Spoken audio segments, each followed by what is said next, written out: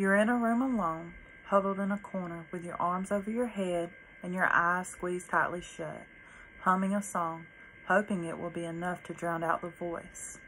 The voice is deep, low, and mesmerizing in a seductively terrifying way.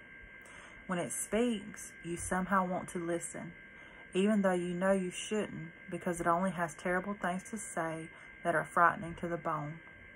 Unable to avoid the pull of the voice that's like a siren calling out to a lost ship, you slowly open your eyes and look around. Finally, you see it, the source of the evil voice that accompanies a large form that's lurking in the shadows. You decide to stand and come face to face with a shadowy man who enjoys whispering wickedly evil notions in your ear day in and day out, waiting for you to act on his commands. No matter how many times you deny his requests and scream at him to leave you alone, he still comes faithfully every day to see if he's weakened your resolve. Scary, isn't it?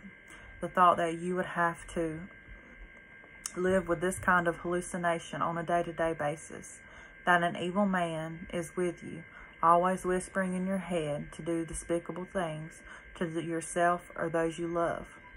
Sadly, this could be a reality for someone suffering with schizophrenia. I am a licensed practical nurse at a long-term care facility that has a special care unit where I care for many patients that suffer from this disorder. Today, I'm going to speak with you a little about schizophrenia, how it's caused, its symptoms, and treatment. There is no known cause of schizophrenia, but researchers believe that it's a combination of genetics, brain chemistry, and environment play a role in developing this disorder. Although there is no direct cause linked to this disorder, there are some risk factors that can increase the risk of triggering it, such as having a family history of the disorder, pregnancy and birth complications like malnutrition, exposure to toxins or viruses, and taking mind-altering drugs as a teen or young adult. Along with there being no cause of schizophrenia, it can also be very hard to diagnose.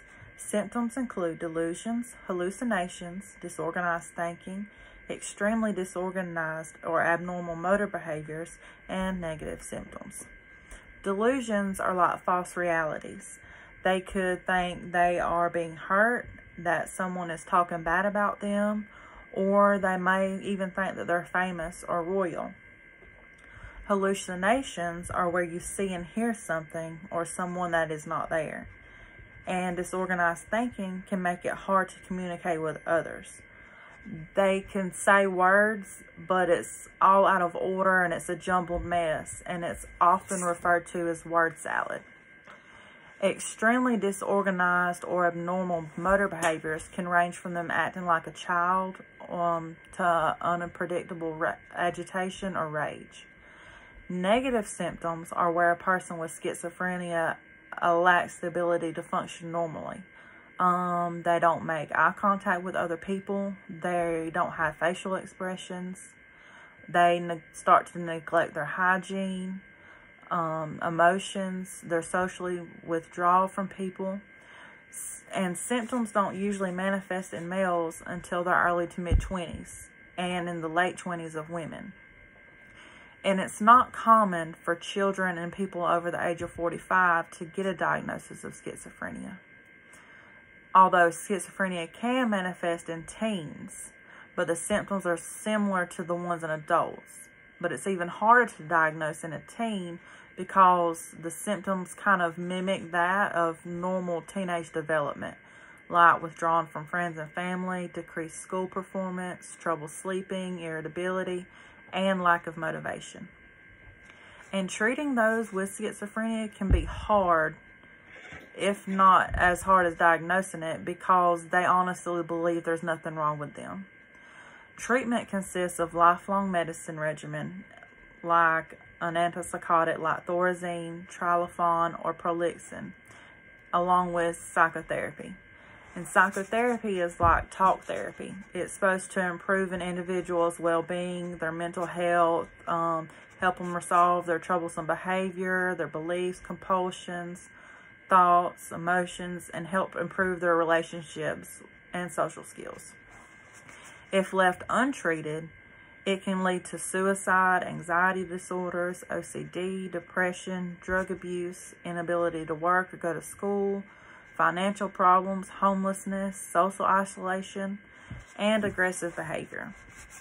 While schizophrenia is a severe mental disorder that affects the way people think, act, express emotions, perceive reality, and relate to others, it is not a common disorder. It is chronic and it is disabling.